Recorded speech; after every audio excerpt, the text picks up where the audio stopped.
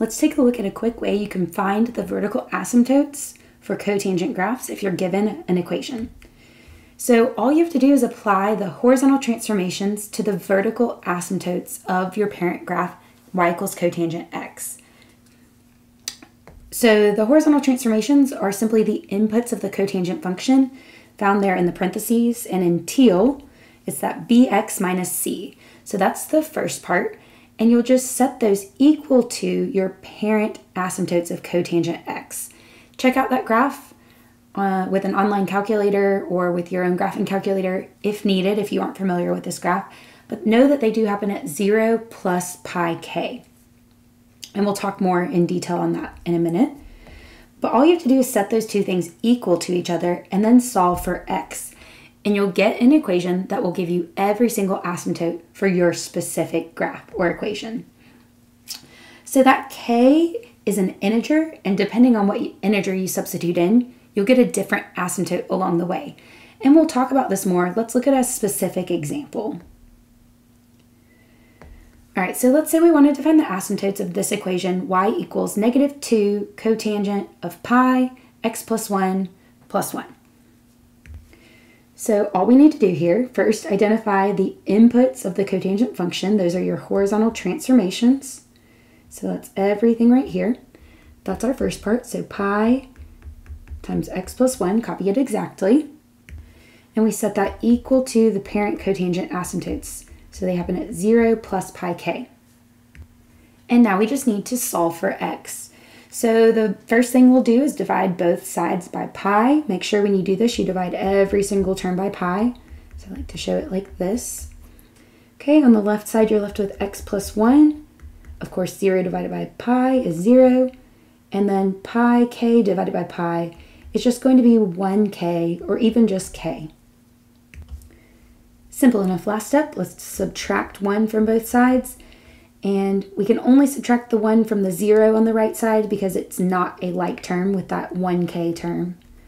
So we're going to get an asymptote generating equation that's x equals -1 plus k. This equation right here shows you every single asymptote for the graph. It's a neat way to represent all of them. And now to help you better understand k, let's just substitute in a couple values here so you can get specific asymptotes that you'll find when you graph this. So I like to let k equal 0 first. That's usually the most obvious case. Showing it out, of course, we have x equals -1 plus 0 plugged in for k. So we know we have an asymptote at x equals -1. And this trick is really helpful if you're just finding the asymptotes, of course, but if you're trying to graph this equation, which I'll do in a later video, so check that out. I'll put a link to a playlist that'll have that eventually. But it's nice to know that you should find an asymptote there so you can double check your final graph. All right, let's do when k equals 1. Okay, simple enough. Simplifying here, we have -1 plus 1 substituted in for k. So we'd expect another asymptote here at x equals 0.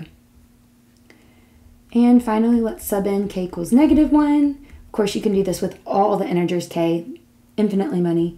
We have x equals -1 plus -1. So we should see another asymptote at x equals -2. Notice that these are spaced apart by 1 unit. So -1 to 0 is 1 unit, or -1 to -2. And that's because our period is actually 1. If you calculate the period for cotangent, remember it's pi divided by b, and b is this pi right here, so your period is actually 1.